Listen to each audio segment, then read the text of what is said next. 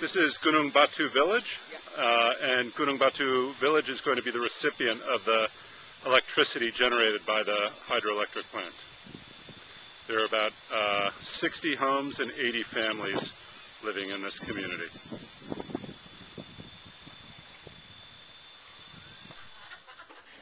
Here's a look at Gunung Batu.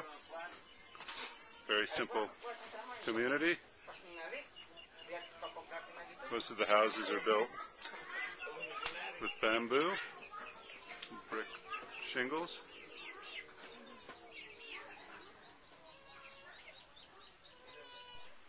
We're climbing over a ridge to the community that's going to be accessing the electricity to get a sense of, first of all, the conditions up here. You can see it's intensive agriculture area. To get a sense of the commitment of the people that we're working with. This is a recently developed irrigation canal that a local farmer group has just constructed. It's more than 4 kilometers long from the main river outlet that starts this.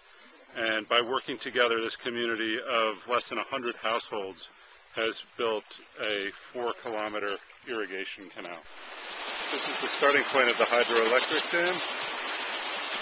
The stream comes out of Gunung National Park and into this irrigation channel.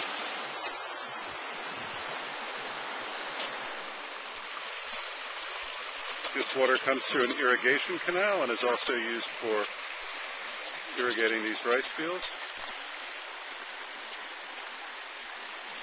You can see the landscape surrounding this area,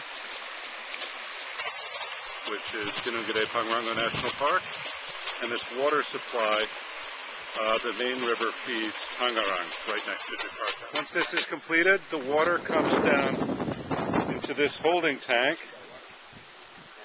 and down here we can see is the intake area.